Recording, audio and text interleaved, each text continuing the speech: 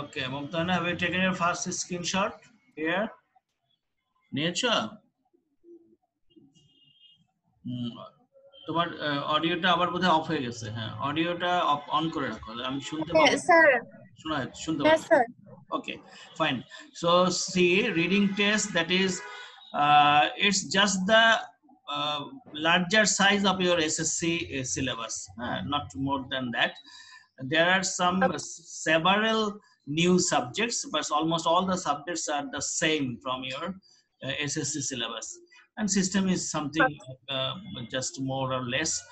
Here in first paper, you see that you have in first paper, in the first part, you have seen comprehension, and seen comprehension takes here MCQ for 5 marks, question answer 10 marks, and then another passage, scene comprehension, will come here. Two scene comprehensions. One is for MCQ and question answer, and other is for information transfer, flow chart, and summarizing. Okay, information transfer will take one comprehension, information transfer, and then summarizing, and flowchart is another new thing. It's the new thing for your HSC level. And close test with close admit correct. Tithi is coming. Actually, let me admit her. Tithi আসছে।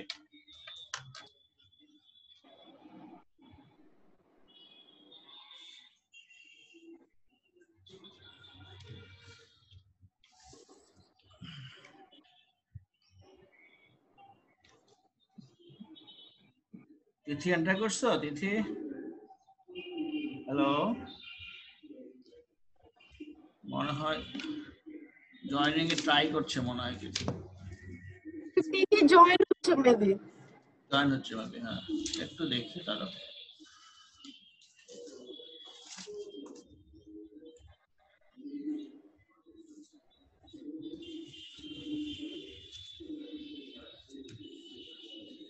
আসসালামু আলাইকুম sir.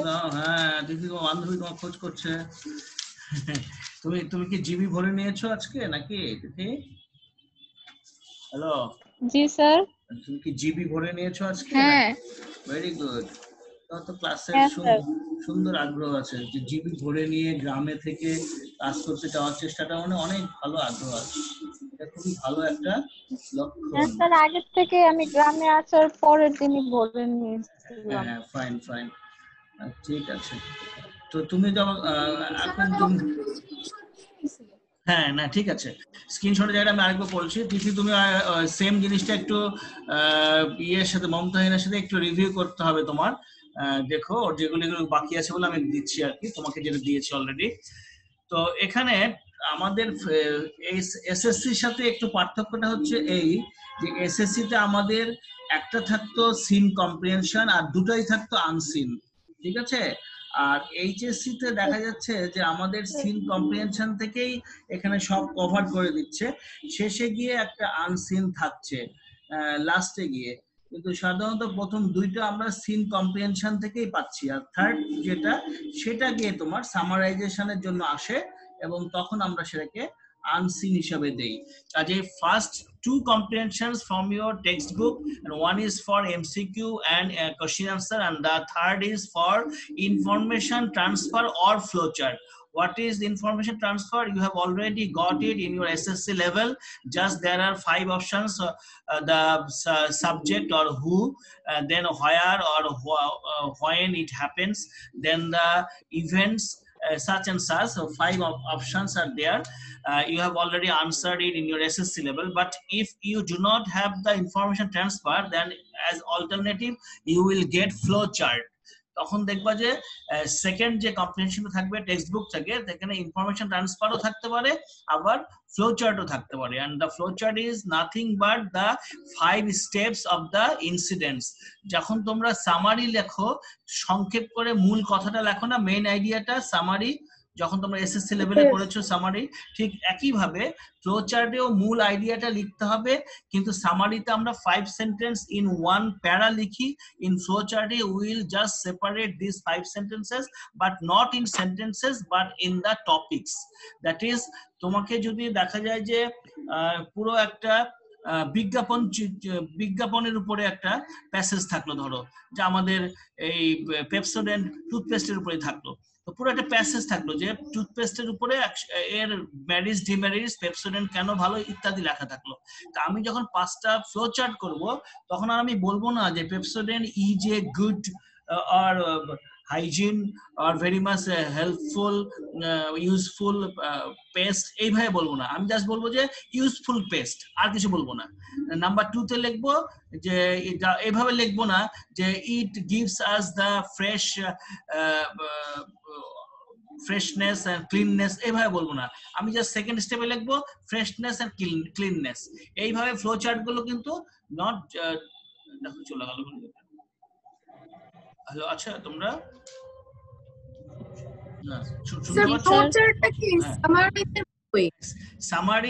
সামারির একটা সংক্ষিপ্ত রূপ, that is সামারিতে আমি sentence use করছি in a প্যারা, flow চার্টে আমি প্যারা করছি না, 5 সেন্টেন্সকে 5 জায়গায় 5টা বক্সে দিচ্ছি, কিন্তু not in a form of sentence ফর্মে নয়। আমি যখন তোমাকে ফ্লো চার্ট আলাদাভাবে পড়াবো তখন আমি দেখিয়ে নিব, যেটা আমাদের সেকেন্ড পেপারে পড়তে গেলেই পাওয়া যাবে, বিশেষ করে মডিফায়ারেই পাওয়া যাবে এই স্ট্রাকচারটা। সেটা হচ্ছে যে কোনো একটা জিনিস সম্পর্কে তথ্য দিতে গেলে সেন্টেন্সে না দিয়ে যদি আমি আরো ছোট করতে চাই, তখন আমি দেখা গেল একটা আর্টিকেল ইউজ করছি, তারপরে সেই আর্টিকেলের পরে নাউনের আগে একটা অ্যাডজেক্টিভ ইউজ করছি, সেই নাউনটাকে পরিচয় করানোর জন্য আমি কিছু প্রি মডিফায়ার পোস্ট মডিফায়ার হিসেবে আরো verb, present participle, past participle use করছি। যেমন আমি তোমাকে একটু আগে বললাম যে পেপসোডেন্টের কথা, যে আমি যদি একটা টুথপেস্টের কথা বলি তখন আমি বলবো না যে Pepsodent is a good toothpaste, এভাবে বলবো না, আমি জাস্ট লিখবো যে এ হেলদি টুথপেস্ট, আর কিছু লিখবো না। তাহলে কি করলাম, হেড ওয়ার্ড হচ্ছে, মূল ভার্ব হচ্ছে পেস্ট, পেস্টের আগে মডিফাই করছি টুথ দিয়ে, টুথের আগে আমি বলতেছি যে এ হেলথফুল বা এ ইউজফুল টুথপেস্ট। তাহলে আমি কি কি ইউজ করলাম, একটা আর্টিকেল ইউজ করলাম, একটা অ্যাডজেক্টিভ ইউজ করলাম, একটা নাউন অ্যাডজেক্টিভ ইউজ করলাম, লাস্টে মূল ইয়েটা শব্দটা ব্যবহার করলাম পেস্ট। তাহলে পুরো জিনিসটা একটা টপিক হলো না, এক্সেপ্ট সেন্টেন্স টপিক হলো কিনা, ঠিক এরকম আমি যদি পেপসোডেন্ট সম্পর্কে 5টা এরকম টপিক লিখি 5টা বক্সে, তাহলে আমি একটা তথ্য দিলাম। ঠিক আছে, আমাদের মানে ইংলিশ ল্যাঙ্গুয়েজটাকে আমরা বিভিন্ন ভাবে প্রকাশ করি, যেমন সামারাইজেশন প্রয়োজন হয় শুধু পরীক্ষার জন্য না, তোমার প্র্যাকটিক্যাল লাইফ, অফিস লাইফে যখন লাগবে, যে আমি একটা জিনিসকে সামারি করছি, আমি একটা জিনিসকে ইনফরমেশন ট্রান্সফার করে দেখাচ্ছি। একইভাবে তুমি ধরো যে একটা বিজ্ঞাপন তৈরি করতে যাচ্ছ, কিংবা একটা জিনিসের সরাসরি খুব ছোট ছোট করে পয়েন্টে সংক্ষেপে বুঝাই দিতে যাচ্ছ তোমার ক্লায়েন্টকে বা তোমার টিম ওয়ার্কিং টিমকে, তখন তোমার এটা একটা ওয়ে যে তুমি একটা জিনিসকে সংক্ষেপে বোঝানোর জন্য 5টা ধাপে বুঝাবা, ওটাও ল্যাঙ্গুয়েজ বিভিন্ন ভাবে লেখার, ওটাও একটা ওয়ে হচ্ছে ফ্লো চার্ট। আমরা যখন আলাদাভাবে পড়বো তখন আরো বুঝতে পারবো। আর 3 নম্বর যে সামারাইজিংটা আসবে, এটা তোমার আনসিন আসবে, আনসিন থেকে ওটাকে সামারাইজেশন করে দিতে হবে। Cloze test with close, cloze test without close, এগুলো একেবারেই ফ্রিলি করতে গিয়ে কখনো দেখা যাচ্ছে আমাদের বই থেকে দিলে বাই চান্স কনসিডারেশন দিতে পারে, তাছাড়া তোমার এটা অনেক সময়ই চলে আসে আনসিন, অর্থাৎ সিন আর আনসিন যে কোনো হয় cloze test with close without close আসবে। আর রিঅ্যারেঞ্জ তো তোমরা এসএসসি লেভেলে করেছো, দেখেইছো কিভাবে আনসিন হয়। আচ্ছা, এখন দেখো আমাদের উইদাউট রাইটিং টেস্টের জায়গাটা আমরা একটু দেখি। রাইটিং টেস্টের আইটেম গুলো আবার একটু তুলে দিচ্ছি, তুলে নাও। তিথি তো সব তোলা আছে না এগুলো সেদিন? জি স্যার।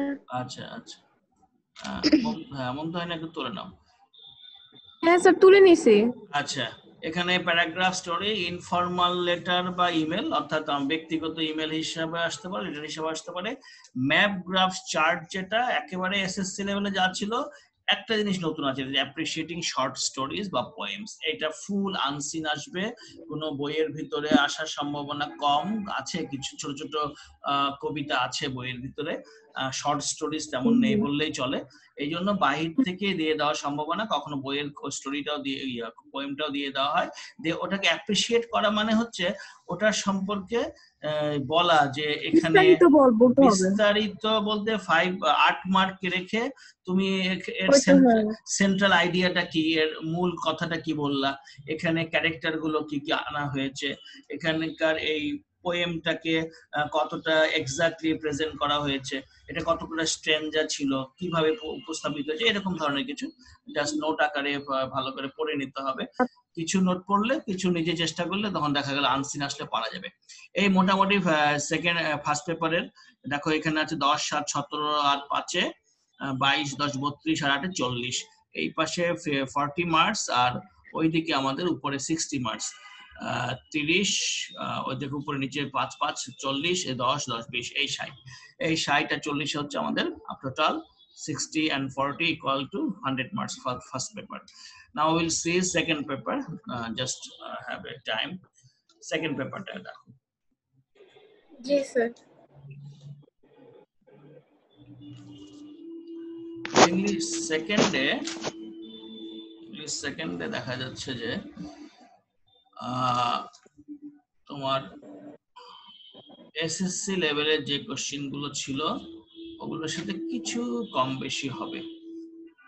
এখানে পার্ট ইংলিশ সেকেন্ড এখান থেকে তোলো, প্রথম 7টা আগে তুলতে পারবা, তারপর আমি আবার তুলে দিচ্ছি পরে। নিয়েছো screenshot? Okay. In Yes, sir. Yes. Here all the items takes only 5 marks, not like SSC. SSC just take 5 marks in 10 items, 50, and in one item 6 number changing singles takes 10 marks in SSC. But in HSC, all the items have only 5 marks and 12 items here. তো এখানে article আমাদের আলাদাভাবে class SSC তে ছিল না। আর্টিকেলকে আমরা গ্যাপে কখনো পেয়েছি, আলাদা ছিল না। প্রিপোজিশন ছিল না, এই দুটো জিনিস তোমাদের নতুন ভাবে আবার এসছে জিএসসি এর পরে। Gap filling with clues, words and phrases, এটা এসএসসি তে ছিল। এসএসসি তে আমাদের এটা উইথ ক্লুজ ছিল, একেবারে 1 নম্বরে ছিল। তো প্রিপোজিশনে কি অপশন দিয়ে দিবে, মানে ক্লুজ দিয়ে দিবে? ক্লুজ দিয়ে দিবে প্রিপোজিশনে। Gap filling with clues, words and phrase, কিছু ওয়ার্ড ফ্রেজ, ওয়ার্ড তো তোমরা আগে ইউজ করা শিখেছো এসএসসি লেভেলে, কিন্তু ফ্রেজের জন্য দেখা গেছে যে আমরা যে মডিফায়ার পড়তে গিয়ে পড়বো যে what is phrase. Phrase actually are the words that expresses a special meaning without having any subject R predicate. কয়েকটা ফ্রেজ পাশাপাশি আছে, কোনো সাবজেক্টও নাই, আবার সাবজেক্ট সম্পর্কে বর্ণনা করে যে প্রেডিকেট তাও নাই, শুধু ওয়ার্ড গুলো পাশাপাশি আছে, তখন আমরা ফ্রেজ বলবো। তো সেই ফ্রেজ গুলো দিয়ে আর সাথে কোথাও কোথাও ওয়ার্ড দিয়ে ফিল ইন দ্য গ্যাপস করা হবে। আর এরপরে কমপ্লিটিং সেন্টেন্সে দেখো এখানে ফ্রেজ এন্ড ক্লজ বলেছে, অর্থাৎ উপরের সেই একাধিক ওয়ার্ড যখন কোনো সাবজেক্ট প্রেডিকেট ছাড়া বসছে ওকে বলছি ফ্রেজ, আর যখন একাধিক ওয়ার্ড সাবজেক্ট প্রেডিকেট হয়ে বসছে তখন বলছি ক্লজ। কেমন, আমি বলছি I know a man who came here, ওই ম্যানটা সম্পর্কে হু নামের সাবজেক্ট আসছে, কেম নামের ভার্ব আসছে, যাকে আমরা প্রেডিকেট বলবো হু এর জন্য হিয়ার পর্যন্ত, তাহলে সাবজেক্ট প্রেডিকেট সহ আসলো বলে ওটা হয়ে গেল ক্লজ। তো এরকম ক্লজও ভিতরে দিতে হবে। এবং ফ্রেজ বলতে উপরে যে কয়েকটা ওয়ার্ড, যেমন আমি বলতে পারি বাই দা বাই একটা ফ্রেজ, আমি বলতে পারি ইন এ ওয়ার্ড, এই যে কথাগুলো, হ্যাঁ, বিহাইন্ড দা টেবিল, এই কথাগুলো ফ্রেজ, এগুলো ওখানে বসানো লাগবে। এইভাবে আমাদের ফ্রেজ এন্ড ক্লজ করব। তবে ফ্রেজ এন্ড ক্লজ যে জায়গা, সেইখানে বিশেষ করে আমাদের ম্যাট্রিকে শিখে আসা কমপ্লিটিং সেন্টেন্স যেটা, সেইটাই বুঝবা, কমপ্লিটিং সেন্টেন্সের মতোই এখানে থাকবে আর কি। এরপরে gap filling with right form of verb, এটা এসএসসি তে কত নাম্বার ছিল বলো দেখি? Can you remind question number? Question number 4 8 নম্বরে ছিল না, question number 4 এ ছিল না, question number 4 1 2 ছিল with clues without clues, কোনটা স্যার? ভার্ব? হ্যাঁ ভার্ব question number 4 এ ছিল মনে হয় আমার কাছে, কারণ 4 নম্বরে। হ্যাঁ কমপ্লিটিং ছিল 8 নম্বরে, হ্যাঁ তুমি ঠিক বলছো, ওটা 4 নম্বরে ছিল, gap filling with right form of verbs ছিল ওখানে। তো যাই হোক, এটাও right form verb parts of স্পিচের ভিতরে পড়ে, তবু আলাদাভাবে ভার্বকে গুরুত্ব দেওয়ার জন্য এটা করা হয়েছে। এটার মানদণ্ডটা আমার কাছে ডান পাশের লেখাটা বামে চলে এসেছে কম্পোজের পরে, দেখে নাও, সবই 5 করে। চেঞ্জিং সেন্টেন্স 1:5, সেই 1 মার্কই আছে, কিন্তু আগের মতো 10টা নাই, 5টা আছে। তো চেঞ্জিং সেন্টেন্স এখানে যে সবই শিখতে হয়, যা যা আমরা শিখেছি এসএসসি তে। ন্যারেশন আছে, সেন্টেন্স কি ওই যে যেভাবে করছে সেভাবেই তো। হ্যাঁ একেবারে সেরকম, একটা প্যাসেজ সেন্টেন্সই থাকবে কিন্তু ভিন্ন ভিন্ন সেন্টেন্সে থাকবে, একটা স্টোরি দিয়ে থাকবে কিন্তু আচ্ছা ভিন্ন ভিন্ন সেন্টেন্সে থাকবে। আর ন্যারেশন প্যাসেজ একেবারে যা করছে এসএসসি তে তাই। প্রোনাউন একটা আচ্ছা। নতুন আইটেম আসছে তোমাদের, প্রোনাউন প্রোনাউন নতুন হ্যাঁ আইটেম, হ্যাঁ মডিফায়ার্স নতুন আইটেম, কানেক্টেডটা পুরাতন। তুমি 6 না 7 পর্যন্ত নিয়েছিলে, আমি এখন 12 পর্যন্ত তুলে দিচ্ছি দেখো। 12 পর্যন্ত এখানে আমাদের গ্রামাটিক্যাল পার্ট, যেখানে কানেক্টর পুরাতন আইটেম, সিনোনিম অ্যান্টোনিম এটা এসছে কার পরিবর্তে বলো তো? আমাদের এসএসসি তে কোনটা ছিল? Can you remind which was just like antonym synonym? কোন জিনিসটা ছিল এসএসসি তে এরকম অ্যান্টোনিম সিনোনিমের মতো শেষের দিকে? খেয়াল পড়ে? Suffix prefix. Suffix prefix in class, suffix prefix. In class 8 you have already read suffix prefix and also in SSC level, but in HSC level you will have to learn synonym and antonym. Okay, that is প্রতিশব্দ এবং বিপরীত শব্দ। এটা মানে same sir suffix prefix এর মতোই। একটু ভিন্ন। সাফিক্স প্রিফিক্স হচ্ছে সামনে বা পিছনে শব্দাংশ যুক্ত করে আমরা শব্দ বানাতাম, আর অ্যান্টোনিম সিনোনিম হচ্ছে প্রতি শব্দ একই রকম শব্দ, সিনোনিম যাকে বলবে তাকে লিখতে হবে। সাপোজ আমি আসলো পরীক্ষাতে ইম্পর্টেন্স, এর সিনোনিম কি হবে? তখন আমি বলবো সিগনিফিকেন্স, তাই না? আর আসলো যে লার্জ, এটার সিনোনিম কি হবে? সিনোনিম না অ্যান্টোনিম কি হবে? তখন আমি বলবো স্মল। অ্যান্টোনিম হচ্ছে বিপরীত শব্দ, ঠিক আছে? Punctuation, you have already learned it. Punctuation both in JSC and SSC level. So we have the new items. New items here are synonym, antonym, modifiers, and pronoun. ওইদিকে ছোটবেলায় শিখে আসা, এখন তো এসএসসি তে শিখি নাই, আর্টিকেল আর প্রিপজিশন। এই মোটামুটি 1 2, প্রোনাউন আর মডিফায়ার 3 4, সিনোনিম অ্যান্টোনিম 5। এই 5টা আইটেম তোমাদের নতুন এসছে।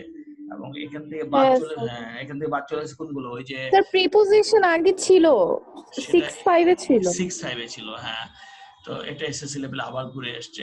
তো তোমাদের বাদ পড়ে গেছে যেগুলো, সেগুলো হচ্ছে সাফিক্স প্রিফিক্স বাদ পড়েছে, ট্যাগ কোশ্চেন বাদ পড়েছে, হ্যাঁ। তারপরে যে 3 নাম্বার একটা সেন্টেন্স বানাতে হয় 3টা পার্ট একসাথে করে, ওইটা বাদ পড়েছে 3 নাম্বারের, ঠিক আছে? তিনটা অংশ, হ্যাঁ একসাথে করে। এই 3টা জিনিস বাদ পড়েছে। আর আর সেরকম কিছু বাদের দেখি না। আর কিছু এরকম স্মরণে আসে না, সবই মোটামুটি কমন পড়েছে। 2টা অংশ, 2টা আইটেম বেড়েও গেছে দেখো, 2টা আইটেম বেড়ে গেছে, প্রোনাউন আর প্রোনাউন এবং সেটা হচ্ছে তোমার প্রিপজিশন, মডিফায়ার, এগুলো আর কি। আচ্ছা নিচে রাইটিং পার্টটা দেখো, রাইটিং পার্টটা দেখো, রাইটিং পার্টটা তুলে দিচ্ছি। এই দেখো রাইটিং পার্টে এখানে আমাদের 40 মার্কস থাকবে রাইটিং পার্টে, এবং সেখানে ফর্মাল লেটার, ফার্স্ট পেপারে ছিল ইনফর্মাল লেটার বা ইমেল, ব্যক্তিগত ছিল, আর এটা অফিসিয়াল লেটার অ্যাপ্লিকেশন হিসেবে যেটা দেই আমরা, অথবা ইমেল, অ্যাপ্লিকেশন মতো করে ইমেল ইউজ করা আর কি। Report writing, another new thing, report writing. Okay, you have CV writing. You had CV writing in your SSC level. SSC level তোমরা CV লিখতে, আর HSC level you will have to write down report writing, and it's easier than CV writing. That is same marks, 8 marks, but CV had to take 2 or 3 pages, তাই না? CV তে তোমাকে একটা cover letter লিখতে হতো, biography দিতে হতো, এই পেজ ওই পেজে চলে যেত, ট্রাই করতে তোমরা 2 পেজে শেষ করার, অনেক সময় পেজে চলে যেত। আর এখানে মাত্র হাফ পেজে শেষ করা যাবে যদি তুমি রিপোর্ট রাইটিং সুন্দর করে লিখতে পারো। ইভেন এক পেজ, রিপোর্ট রাইটিং এর কথা বলতেছেন? হ্যাঁ রিপোর্ট রাইটিং এর কথা বলছি। হাফ থেকে 1.5 পেজ, এর বেশি প্রয়োজন নাই। তোমার জাস্ট একটা পেপারে রিপোর্ট রাইটিং যেমন হয়, শুরুতে তুমি তারিখ দিতে হবে, 11th July লিখলা, the daily star, তারপর লিখলা স্টাফ রিপোর্টার, কথাগুলি পাশাপাশি থাকবে, দিয়ে একটু প্যারার মতো শুরু হয়ে গেল, হ্যাঁ। এবং তুমি ওখানে রিপোর্ট করছো যেটার উপরে, সেটার হেডলাইনটা আগেই দিয়ে নিতে হবে। ধরো যে আমাদের একটা রোড অ্যাক্সিডেন্টের উপর থাকলো যে এ রোড অ্যাক্সিডেন্ট দিয়ে, তারপরে তুমি রিপোর্ট রাইটিং এর শুরুর আগে লিখে দিলা যে 11 July the daily star staff reporter বলে, এবার শুরু করলো জাস্ট পেপারের রিপোর্টটা যেমন থাকে যে এ serious accident took place in on the road from Mirpur two Dhanmondi, প্রতি বাংলা সেকেন্ড পেপারে যে প্রতিবেদন আছে ওইটার মতো মেবি অনেকটা। হ্যাঁ অনেকটা এরকমই বলতে পারো, প্রতিবেদনের মতোই, হ্যাঁ। আর প্যারাগ্রাফ, তো জানোই কম্পোজিশন একটু বেশি মার্কস। কম্পোজিশনের ক্ষেত্রে এখন অনেকেরই কথা থাকে যে স্যার এখানে একাধিক প্যারা হবে না এক প্যারা হবে। কম্পোজিশন অ্যাকচুয়ালি আমার কাছে পছন্দ বেশি প্যারা, কারণ প্যারাগ্রাফে তো এক প্যারাতে লিখেছি, কম্পোজিশন তো বেশি প্যারা হ্যাঁ হতেই হ্যাঁ পারে। তারপরেও প্যারাগ্রাফ হয় ছোট পরিসরে, কম্পোজিশন যদি এক প্যারাতেও কেউ করে বড় পরিসরে করতে হবে। আর তার চাইতে বড় কথা হচ্ছে যে প্যারাগ্রাফকে একাধিক লাইনে একাধিক প্যারাতে লিখে দিতে পারো। এবং এখানে পয়েন্টস দেওয়া পয়েন্টস না দেওয়ার উপরে কোনো রেস্ট্রিকশন নাই। অনেকে একটু কনজারভেটিভ থাকে, কেউ পয়েন্ট না হলে নাম্বার দিবে না, কেউ পয়েন্ট হলে নাম্বার দিবে না, এরকম ধরনের অনেক ধরনের সাবজেক্ট নেচার থাকে। কিন্তু অ্যাকচুয়ালি হ্যাঁ এটা ফ্রি হ্যান্ড রাইটিং যে এটার মধ্যে কোনো রেস্ট্রিকশন থাকা উচিত না। এটা পয়েন্ট দিলেও কম্পোজিশন, পয়েন্ট না দিলেও কম্পোজিশন, সেদিক থেকে সমস্যা নাই। তবে পয়েন্টের জন্য অনেকে বাতিল করে দেয়, পয়েন্ট না দিয়ে প্যারা প্যারা করে সুন্দর করে লিখে দেওয়াই ভালো আমার মতে। এই মোটামুটি হ্যাঁ তোমাদের এখানে দেখো যে মোট টোটাল হচ্ছে 8 8 16 14 মিলে হচ্ছে 30, আর মাঝখানে 10, এই হচ্ছে 40 মার্কস, টোটালি 40 মার্কস। আর এখানে 60 মার্কস 5 12 60, 5টা আইটেম 5 মার্ক করে 12টা আইটেম 5 12 60, এই মোটামুটি।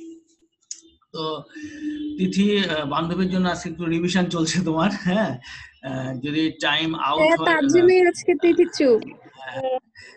টাইম আউট হয়ে যদি হয়ে যায় আমরা আবার টাইমিং এর জন্য জয়েনিং দিব, কারণ এটা 40 মার্কস এর জন্য ডিউরেশন থাকে জুমে। আমাদের অন্তত 40 40 80 মার্কস হলে একটা মোটামুটি সময় জুড়ে পড়া হয় আর কি।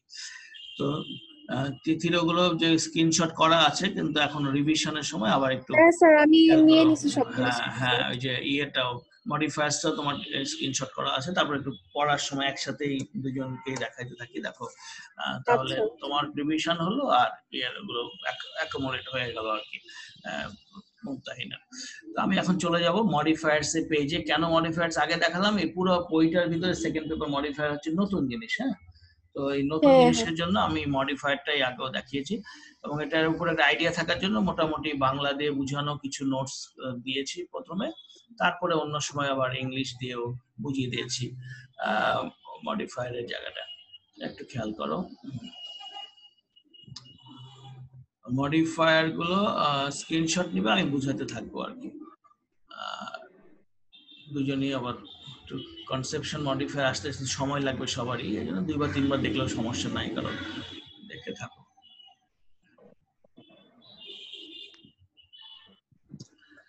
যদিও আমাদের এই স্টেজে এসে আর সংজ্ঞা আসে না, আজকে বলে নয়, এটা ক্লাস 4 এর পর থেকে আর সংজ্ঞা টঙ্গা নেই। তারপরেও আমরা যাকে চিনবো, লিখতে যাব, তাকে যদি না বুঝি তাহলে তো ব্যবহারটা করতে পারবো না। এই জন্য আমি এইভাবে লিখেছি। তুমি এক্সাম্পল সহ এখানকার স্ক্রিনশটটা নাও, যে মডিফায়ার্স কাকে বলে, কত প্রকার, কি কি একটা। স্যার নিয়ে নিছি স্ক্রিনশট। আচ্ছা, এখানে বলছে যে এমন কতগুলো শব্দ বা শব্দ সমষ্টি যারা অন্য একটি শব্দকে প্রভাবিত করে এবং যাকে প্রভাবিত করলো তার সম্পর্কে নতুন তথ্য প্রদান করলো, এটাই হচ্ছে তোমার মডিফায়ার। ঠিক আছে, যে তুমি মডিফায়ার ব্যবহার করলে মানেই তোমার ইংরেজিটা তথ্যবহুল হলো, এবং একই কথা আমি একই বাক্যে আমি বিভিন্ন কথা একসাথে সন্নিবেশিত করতে পারলাম। এটাকে আমার স্কুল লেভেলে লাগে নাই, এসএসসি লেভেলে মোটামুটি আমরা সিম্পল কম্পাউন্ড কমপ্লেক্স শিখছি বলে পেরেছি কিছুটা এরকম বাক্য লিখতে। আর এর ফুল প্রয়োগটা ইন্টারমিডিয়েট লেভেলে তোমাদেরকে দেখিয়ে দিচ্ছে, কারণ এইখানে তোমাদেরকে একেবারে ম্যাচিউরড লেখাতে নিয়ে গেলে তোমরা পরবর্তী হায়ার এডুকেশনে গিয়ে আরো ম্যাচিউরড লেখা দেখাতে পারবে। তো মডিফায়ারের উদ্দেশ্যই হচ্ছে অল্প জায়গায় বেশি তথ্য দেওয়া। অর্থাৎ আমি তথ্য যখন আমার কম ছিল ছোট ক্লাসে, তখন আমি 10টা বাক্য লিখলে চলতো, আর এখন 10টা বাক্য হয়তো বা 15টা বা 20টা লিখতে হবে, কিন্তু তথ্য থাকবে এখন 30টা বাক্যের 40টা বাক্যের। এই তথ্যগুলো ওইটুক মার্কসের মধ্যে বা ওইটুক পরিসরের মধ্যে যখন যার দরকার লাগে, মার্কস বা পরিসর বা উভয় দরকার লাগলে, তখন আমি যাতে বেশি তথ্যে অল্প বাক্যে শেষ করতে পারি, সেই জন্য মডিফায়ার। তাই ইংলিশেও বলে দিচ্ছে এইভাবে যে modifier R words or a set of words that describe or provide additional information of other words in the sentence. It can be a single word or a clause or a phrase. এটা আমরা practically নিচে এটার ব্যাপারে যাওয়ার আগে একটু clear করে নিই আবারও, যে what's the difference between word, clause and phrase. ঠিক আছে, জি স্যার। ওয়ার্ডের ক্ষেত্রে দেখা যাচ্ছে যে যেখানে একটা ওয়ার্ড দিয়ে আমি একটাই শব্দ ব্যবহার করি, তো আমার যে কোনো একটা ওয়ার্ড এখানে ইউজ করলাম, ধরো যে আমার একটা এই মুহূর্তে ওয়ার্ড দরকার, কি ওয়ার্ড, আমি বললাম যে বুক। তো এই বুক আমার কি দরকার, আমার বুক, আই নিড এ বুক, আমি কিছু না, আমরা একটা বুক বললাম, আমার বুক এখানে, বা আমি কোথাও যাচ্ছি একটা শপিং স্টোরে, অনেকগুলো আইটেমস অনেক জায়গায় আছে, যেখানে গেমস এর আইটেমস আছে, টয়েস লেখা আছে, বুকের জায়গায় বুকস লেখা আছে, অর্থাৎ ওয়ার্ডের ব্যবহারটা এরকম। আবার আমার সেন্টেন্সের মধ্যেও এসে আমি ব্যবহার করছি একটা ওয়ার্ড, সেই ওয়ার্ডটা আরেকটা ওয়ার্ডের সামনে বসে ওয়ার্ডটাকে আমি মডিফাই করছি, ঠিক আছে। যে আমি যদি বলি স্ট্রং বয়, তাহলে বয়টাকে মডিফাই করার জন্য আমার স্ট্রং লাগলো, কিন্তু স্ট্রং এর আগে যখন এ বসিয়ে দিলাম, তখন এ আর স্ট্রং মিলিয়ে পাশাপাশি দুইটা ওয়ার্ড ব্যবহৃত হয়েছে, কিন্তু কেউই সাবজেক্ট না, কেউই প্রেডিকেট না, ঠিক আছে, দুইটা ওয়ার্ড ব্যবহৃত হয়েছে। প্রেডিকেট নয়, কিন্তু সাবজেক্ট ভার্ব, যে অংশ সম্পর্কে বলা হচ্ছে সাবজেক্ট, আর সাবজেক্ট সম্পর্কে যা কিছু বলা হয় তাই তো প্রেডিকেট, তার মধ্যে ভার্ব থাকবে, অন্যান্য অংশও থাকবে, তাহলে সাবজেক্ট ছাড়া বাকি সবটাই হচ্ছে প্রেডিকেট। তো এইভাবে ভাগ নাই, খালি দুইটা ওয়ার্ড আছে, তখন আমি ওটাকে বলছি ফ্রেজ, বা একাধিক ওয়ার্ড আছে, দুইটা তিনটা দুইয়ের অধিক ওয়ার্ড আছে, সাবজেক্ট বা ভার্ব নাই, তখন হচ্ছে ফ্রেজ। আর ক্লজটা কি, ক্লজটা হচ্ছে একাধিক ওয়ার্ড কিন্তু ওর মধ্যে সাবজেক্ট তৈরি হয়ে গেছে এবং ভার্ব সহ প্রেডিকেট তৈরি হয়ে গেছে, প্রেডিকেট ভার্ব ছাড়া হয় না, তো এই তখন ওটাকে আমি ক্লজ বলছি। তো ওরা কিভাবে ওয়ার্ড, ক্লজ বা ফ্রেজের চেহারাতে এসে একটি ওয়ার্ডকে মডিফাই করে মডিফায়ার নামে ব্যবহৃত হচ্ছে, এটা আমরা এক্সাম্পল একটু দেখি। দেখো তুমি এই অংশ তো স্ক্রিনশট হয়ে যেতে না, এক্সাম্পল হ্যাঁ পর্যন্ত, স্যার, আচ্ছা এতটুকু নাও হয়ে গেছে। আচ্ছা, এখন এই এক্সাম্পল থেকে আপনি বুঝাইতে থাকেন, আমার কাছে ওর কাছে আছে সবগুলাই। Good good. আচ্ছা, তো এক্সাম্পল থেকে আমরা দেখতে থাকি। তো এখানে বলছে the boy with the school bag, তো এখানে বয়টাকে মডিফাই করছে, তাহলে মডিফায়ার কিন্তু আরো দুই রকম, আমি পরবর্তী নোটসটা দিলে দেখবো যখন আমার প্রকারভেদ লিখেছি, modifier is first is the pre modifier, R second is the post modifier. Pre শব্দের অর্থ সবাই জানো, পূর্বে বা প্রথমে বা আগে, আর পোস্ট শব্দের অর্থ হচ্ছে পরে, ঠিক আছে। তো এই ক্ষেত্রে আমরা the boy with the school bag is my brother, এখানে আমরা এইরকম শিখলাম। আমরা তো দেখেছি আমাদের কোশ্চিন প্যাটার্নে যে আমাদের সমস্ত সেকেন্ড পেপার কোশ্চিনটার ভিতরে 9 নাম্বার কোশ্চিনে গিয়ে ওখানে বলবে ইউজ মডিফায়ার্স, ওইখানে এই শব্দগুলি কিভাবে আসবে, ওখানে ওই শব্দগুলো তোমার একটা শূন্যস্থান প্যাসেজ যেমন থাকে ঠিক তেমন শূন্যস্থান একটা প্যাসেজ থাকবে, সেই শূন্যস্থান প্যাসেজটার ভিতরে যেখানে গ্যাপ থাকে, আমাদের এসএসসি লেভেলে গ্যাপের উপরে ক্লু থাকে বক্সের মধ্যে, আর এই লেভেলে এসে গ্যাপের ভিতরে ওই ডান পাশে যে ব্র্যাকেট দিয়ে দিবে, ব্র্যাকেটে ক্লু ওয়ার্ডটা দিবে না, ক্লু ওয়ার্ডটা না দিয়ে ওয়ার্ডের যে নাম সেই নামটা দিবে, ঠিক আছে। ধরো যে এখানে যে উইথ দ্য স্কুল ব্যাগ একটা ফ্রেজ লিখতে হলো, আমার যদি বক্স সিস্টেম থাকতো তাহলে এই পুরো জায়গাটাকে গ্যাপ দিয়ে উপরে বক্সে লিখে দিত উইথ দ্য স্কুল ব্যাগ, কিন্তু আমরা এখানে সেটা পাচ্ছি না, না পাই কি করছি, ড্যাশ থাকবে, ড্যাশ পরে ব্র্যাকেট থাকবে, ব্র্যাকেটে উইথ দ্য স্কুল ব্যাগ লেখা থাকবে না, না থাকে কি লেখা থাকবে, লেখা থাকবে যে pre modify the ward boy, এই কথা, sorry, post modify the ward boy, boy ওয়ার্ডটিকে post modify করো, এই কথা লেখা থাকবে। তাহলে এই মডিফাই করার প্রক্রিয়াটা জানতে হবে, যে আমরা কোন শব্দের পরে মডিফায়ারকে কিভাবে ব্যবহার করব, তখন হয়ে যাবে পোস্ট মডিফায়ার, আর আমরা কোন শব্দের আগে মডিফায়ারকে কিভাবে ব্যবহার করব তখন ওর নাম থাকবে প্রি মডিফায়ার। Pre modifier. এখানে আছে পোস্ট মডিফায়ার হিসাবে আছে the boy with the school bag is my brother. এখানে বয় নামের নাউনটাকে উইথ দ্য স্কুল ব্যাগ নামের ফ্রেজ দিয়ে করেছে, শুরু হয়েছে প্রিপজিশন উইথ দিয়ে, এই জন্য এটা অ্যাকচুয়ালি প্রিপজিশনাল ফ্রেজ, ওর সাথে একটা সংযুক্তি ঘটিয়ে দিয়েছে। কাজে পোস্ট মডিফায়ার ব্যবহার করে বলতে পারে, প্রিপজিশনাল ফ্রেজ ব্যবহার করে অ্যাজ পোস্ট মডিফায়ার, এই কথাও বলতে পারে। A teacher with the question paper entered into the class, same ভাবে আমি এবং এটাকে দেখিয়ে দিয়েছি এই জন্যই বোর্ড লেটার দিয়ে, যাতে তোমরা চিনতে পারো। তারপরে দেখো লেখা আছে যে there are only কি বলছে, যে মেইনলি 2 টাইপস অফ মডিফায়ার্স, এইটুক বলছে। এখানে মডিফায়ার্স কে দুই ভাবে ভাগ করেছে, ওটার পার্টস অফ স্পিচ হিসেবে, কিন্তু ওটার অবস্থান হিসেবে কিন্তু দুই প্রকার, প্রি আর পোস্ট। যখন অবস্থান দেখবো আমরা তখন হয়ে যাবে প্রি আর পোস্ট। আর যখন অবস্থান না দেখে আমি অন্যভাবে ইয়ে করতে যাব, এটার ভাগাভাগি করতে যাব, তখন দেখা যাবে যে অ্যাডজেক্টিভ আর অ্যাডভার্ব মডিফায়ার হিসেবেও চলে আসছে। এই দেখো, there are many two types of modifiers. These are adjective modifiers and adverb modifiers. অনেক প্রকার আছে, কিন্তু এই দুইটার প্রাধান্য বেশি, কারণ বিভিন্ন ওয়ার্ডকে তোমার এই মানে বৈশিষ্ট্য দেওয়ার জন্য ওর আগে পরে শব্দ লিখতে হয়। আমি যদি 8টা পার্টস অফ স্পিচকে ভাগ করি, এখানে দেখবো যে 4টা পার্টস অফ স্পিচই অ্যাসিস্ট্যান্টের মতো কাজ করে, একটা পার্টস অফ স্পিচ তো পুরো গেস্টের মতো। থাকলে ভালো, না থাকলে নাই। বলো তো এটা কোন পার্টস অফ স্পিচ হতে পারে? আইডিয়া করো তো। 8টা পার্টস অফ স্পিচের মধ্যে একটা পার্টস অফ স্পিচের নাম বলো তো। ও জাস্ট বাড়ির গেস্টের মতো, ও আসলে ভালো ভালো লাগে, না আসলে বাসার কোনো ক্ষতি নাই। এরকম পার্টস অফ স্পিচের নাম বলো, আইডিয়া করো। আমরা একটু পড়াটাকে মানে এনজয় করতে করতে করি, হ্যাঁ, শেয়ার করতে করতে ভালো লাগবে। পরীক্ষা নিচ্ছি না, এটা জাস্ট তোমাকে আমি এটা খেয়াল আসতেছে না কিন্তু। বলো বলো বলো, কি কি বলছিলা? না স্যার, ওইটা মনে আছে যে এটা ছাড়া রাজ্য চলে না। হ্যাঁ, রাজ্যে চলে না, ওইটার কথাই আমি বলছি। একটা আইডিয়া করো।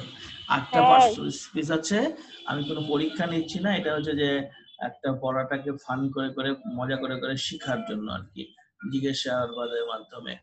তো বললো যে পার্ট অফ স্পিচ নাউন মজাই লাগছে। নাউন থেকে একেবারে তোমার ইয়া পর্যন্ত, ইন্টারজেকশন পর্যন্ত 8টা পার্টস অফ স্পিচ আছে। এর মধ্যে কোনটা না থাকলেও আমার বাক্যটা চলে, আর থাকলে খুব ভালো হয়। কোনটা বলো তো, আইডিয়া করতে পারো? অ্যাডজেক্টিভ। আরো চিন্তা করো, আরো আরো যাও, যেতে থাকো সামনে। না, অ্যাডজেক্টিভ হলে তথ্য কম দাঁড়ান। হবে। কে থাকলে তথ্য কম হবে, না থাকলে তথ্য কম হবে, না থাকলে আনন্দ, দুঃখ, বেদনা ইত্যাদি। এক্সক্লেমেটরি। এক্সক্লেমেটরি বুঝায় কোন, ওটা তো সেন্টেন্স, ওটা বোঝায় কোন পার্টস অফ স্পিচটা দিয়ে বলো তো। এক্সক্লেমেটরি বোঝানোর জন্য কোন পার্টস অফ স্পিচটা স্যার, লাগে? দাঁড়ান। এক সেকেন্ড। সোজা, তোমাদের জানা জিনিস, খালি একটু টোকা টোকা দিয়ে বের করে নিচ্ছি। Pronoun. Sir, conjunction. Conjunction, very good. আচ্ছা, আমি যখন আমাদের টাইম আউট হয়ে অফ হবে, যখন অফ হবে আমি আবার লিংক দিব, হ্যাঁ, তোমরা ওয়েট করো। রানিং অফ টাইম দেখাচ্ছে, একটু পরে অফ হবে, আমি আবার লিংক দিব, হ্যাঁ, কথা বলতে থাকি, হ্যাঁ। আচ্ছা, তাহলে বলো বলো। কনজাংশন হয়েছে। হ্যাঁ, কনজাংশনটা হয়েছে, শোনো। কনজাংশন হয়েছে। হ্যাঁ, কনজাংশনটা হয়েছে, হ্যাঁ। তাহলে কনজাংশন হলো ধরো বাসার গেস্টের মতো, ওকে ছাড়া বাসা চলবে, আসলে পরে আনন্দ লাগে, আবার বিরক্ত অনেক সময় লাগে, তাই না? তো ওইটা আর কি। অর্থাৎ আমরা যে আমাদের অনুভূতিগুলি প্রকাশ করি, তার জন্য যে পার্টস অফ স্পিচটা প্রয়োজন হয় হঠাৎ আবেগ সহ বের হওয়ার জন্য, সেটা কনজাংশন। থাকলে বাক্যটা বেশি রূপ পেল, অলংকার পেল, আনন্দ, বেদনা, ঘৃণা, ভয় ইত্যাদি বুঝাইতে পারি। না থাকলেও সমস্যা নাই, তথ্য দিয়ে দিতে পারি আমরা খালি। আর এই কনজাংশনকে বাদ দিলে দেখবে আর 3টা আছে। একটা হচ্ছে তোমার প্রিপোজিশন, যে কি করে, ওই যে উইথ দিয়ে যুক্ত করলো মানুষের সাথে, হ্যাঁ, বস্তুকে, তাহলে ওটা হচ্ছে উইথ দ্য প্রিপোজিশন। তাহলে এই প্রিপোজিশনটাও কিন্তু আমাকে হেল্প করছে। শুনতে পাচ্ছ সবাই? জি স্যার। তারপরে দেখো কনজাংশন, জি স্যার। ও যোগ করে দিচ্ছে। কনজাংশন এসে কি করছে, যোগ করেছে। আমি জাস্ট বলতে পারি যে পেন এন্ড পেপার, পেন আর পেপারকে যোগ করেছে, এন্ড দিচ্ছে, এন্ড এও হেল্প করছে। আর কে হেল্প করছে? কনজাংশন যাচ্ছে, ইন্টারজেকশন গেল, আর হেল্প করছে তোমার, দেখবা যে তোমাকে প্রিপোজিশন হেল্প করছে, কনজাংশন, ইন্টারজেকশন, 3টা শান চলে গেল, এরা হেল্প করছে। আরো দুটো হেল্প আছে, সেটা হচ্ছে যে তোমার প্রোনাউন আর ইয়ে হেল্প করছে, অ্যাডজেক্টিভ। প্রোনাউন আর অ্যাডজেক্টিভ হেল্প করছে, আরো একজন অ্যাডভার্ব। তাহলে অ্যাডভার্ব কি করে, ভার্ব সম্পর্কে অতিরিক্ত তথ্য দেয়, আরেকটা অ্যাডভার্ব সম্পর্কে আরো একটু বেশি কথা বলে দেয়, অন্য একটা অ্যাডজেক্টিভ সম্পর্কে বলে দেয়। তাহলে অ্যাডভার্ব হেল্প করছে অ্যাডজেক্টিভ, ও কি করে, নাউনের আগে বসে বসে তথ্য দেয়, ঠিক আছে, বা প্রোনাউনের সম্পর্কে বসে, ও তথ্য দেয়, ওটা অ্যাডজেক্টিভ, ও হেল্প করছে। আর হেল্প করছে তোমার প্রিপোজিশন, ও সংযুক্ত করে দিচ্ছে, সম্বন্ধ করে দিচ্ছে, যেমন টেবিলের সাথে বইটার সম্পর্ক, on the table. R R help করছে তোমার কনজাংশন, ও সংযুক্ত করে দিচ্ছে, যেমন পেন অ্যান্ড পেপার বললাম। এই চারজন হচ্ছে হেল্পার। আর একজন যে, সে হচ্ছে তোমার গেস্ট, কনজাংশন, থাকলেও চলে না থাকলেও চলে। আর একজন আছে, সে হচ্ছে প্রতিনিধি হিসেবে আসে, সে হচ্ছে প্রোনাউন। প্রোনাউন কিভাবে আসে? নাউনের পরিবর্তে বসে, বুঝতে পারছো? জি নাউনের স্যার। পরিবর্তে বসে, পরিবর্তে বসলে তাহলে তারও কিন্তু খুব মেজর ভূমিকা নাই, তাকে রিপ্রেজেন্ট হিসেবে দিচ্ছে। মেজর ভূমিকা কার এখানে বলতো? শুধুমাত্র নাউন আর ভার্বের। অর্থাৎ একটা গাড়ির চালক আর গাড়িটা থাকলেই চলে, আর বাকি সবাই এডিশনাল, তাছাড়াও গাড়ি চলবে। চালক হচ্ছে সাবজেক্ট, যার মধ্যে নাউন থাকে, আর ভার্বটা হচ্ছে ইঞ্জিন, যে সারা গাড়িটা চলবে না। এই দুইটা সাবজেক্ট আর ভার্বকে হেল্প করার জন্য বাকি যে 5টা পার্টস অফ স্পিচ আর একটা গেস্ট পার্ট অফ স্পিচ, এই 6টা মিলে এই দুইটাকে হেল্প করে মোট 8টা পার্টস অফ স্পিচ একটা পূর্ণ সেন্টেন্স তৈরি করে। বোঝা যাচ্ছে? এই জন্য জি আমরা স্যার। কেন বললাম যে এটাকে আমার দোষ গুণ সংখ্যা অবস্থা বুঝায় অ্যাডজেক্টিভ এসে, তাই আমি বুঝালাম এত কথা, যে কিভাবে মডিফাই হচ্ছে, অর্থাৎ মডিফায়ার গুলোকে কেন প্রয়োজন এত। এই জন্য প্রয়োজন যে সাবজেক্ট আর ভার্ব ছাড়া বাকি সবই মডিফায়ার।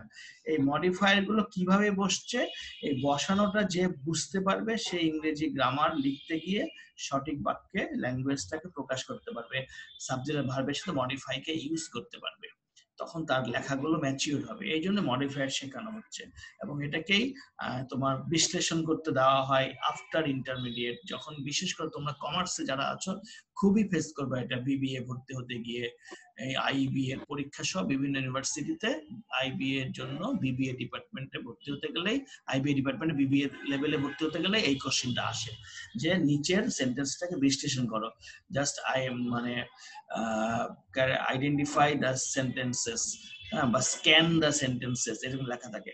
তখন সেন্টেন্স গুলো নিয়ে তোমার পার্ট পার্ট যখন ভাগ করতে যাবে, দেখবো তুমি মডিফাই অনুযায়ী ভাগ করছো। এরকম ভাবে শেখার জন্য মডিফাই। তাহলে আমরা পরের অংশটা আবার একটু দেখি, এটাকে বর্ণনা দেই। দেখো এখানে তোমার এই অংশটাতে লেখা আছে যে adjective modifiers R adverb modifiers, adjective modifiers R those modifiers যেগুলো সাধারণত নাউন অথবা প্রোনাউনের দোষ গুণ অবস্থা ইত্যাদি প্রকাশ করে। adjective modifiers are modifiers describe nouns or pronouns, এবং এখানে আমরা অ্যাডজেক্টিভ মডিফায়ারকে আবার 3টা রূপে দেখব। আমরা একটু আগে পড়েছি না, মডিফায়ার 3টা রূপে আসে, ওয়ার্ড, ফ্রেজ আর ক্লজ। সেইখানে অ্যাডজেক্টিভ কিভাবে আসছে দেখো, সিঙ্গেল ওয়ার্ড অ্যাডজেক্টিভ, দেখো এখানে লিখে দিয়েছে এক্সাম্পলে, হি কট এ স্মল ফিশ, ফিশের আগে স্মল নিয়ে আসলো। আবার তার নিচে দেখো লেখা আছে যে she is an outstanding singer, ঠিক আছে, আউটস্ট্যান্ডিং সিঙ্গারের জায়গায় আমার সেই জায়গাতেও দেখা যাচ্ছে যে অ্যাডজেক্টিভই বসছে, আউটস্ট্যান্ডিং সিঙ্গার। তারপরে তোমার দেখো একটু উপরে তুললে যেটা দেখা যাবে, এখানে দেখো খালি শব্দটা সামনে থাকবে, একটা করে শব্দ এখানে ব্যবহৃত হয়েছে, ব্র্যাকেটে এই কথাই বলে দিয়েছে। এবার 2 নম্বরে যাই, the adjective phrase as modifiers. Adjective phrase অর্থাৎ পাশাপাশি শব্দগুলো থাকবে, কিন্তু আমি বলেছি সাবজেক্ট প্রেডিকেট হবে না, তো অ্যাডজেক্টিভ ফ্রেজ হয় এইখানে। এবং এটি যে প্রিপোজিশনাল ফ্রেজ, এখানে অ্যাডজেক্টিভ ফ্রেজ আবার ব্যবহৃত হতে পারে প্রিপোজিশনাল হিসাবেও, কিন্তু ওটা যদি এসে নাউন বা প্রোনাউনকে মডিফাই করে, যেহেতু নাউন প্রোনাউনের গুণ বোঝাচ্ছে, তাই এটা অ্যাডজেক্টিভ ফ্রেজ হয়ে যাবে। প্রিপোজিশনতে শুরু, নাম প্রিপোজিশনাল ফ্রেজ, কাজ হচ্ছে অ্যাডজেক্টিভের মতো, তাই অ্যাডজেক্টিভ মডিফায়ার্স বা অ্যাডজেক্টিভ ফ্রেজ বলতে পারো। যেমন দেখো যে অ্যাডজেক্টিভ ফ্রেজ একটি প্রিপোজিশনাল ফ্রেজ যা নাউন অথবা প্রোনাউনকে মডিফাই করে, এটি সাধারণত নাউনের পরে বসে। যেমন এই দেখো নিচে লিখতেছি, have you read the novel, Pather Panchali. তারপর কি বলছি, বাই বিভূতিভূষণ, এই যে বাই বিভূতিভূষণ বন্দ্যোপাধ্যায়, বাই সহ বাকি অংশটা পাঁচালী শব্দ, পথের পাঁচালী শব্দ দুটাকে মডিফাই করেছে, এই জন্য একটা প্রিপোজিশন বাই দিয়ে শুরু হয়েছে এবং অ্যাডজেক্টিভ হিসাবে ব্যবহৃত হয়েছে, তাই বলছে অ্যাডজেক্টিভ ফ্রেজ, যেহেতু নাউন সম্পর্কে বললো, পথের পাঁচালী বইয়ের নাম। এবং যে hair the bold portion is an adjective phrase modifying the noun novel, ওই যে নভেলটাকে আমি এখানে মডিফাই করেছি। নভেলটা কি নভেল? পথের পাঁচালী। সেটা কার লেখা? বাই বিভূতিভূষণ বন্দ্যোপাধ্যায়। এই জায়গাটা আমরা বলছি এখানে। পরের এক্সাম্পলে চলে যাই আমরা। দেখো পরেরটা যাব।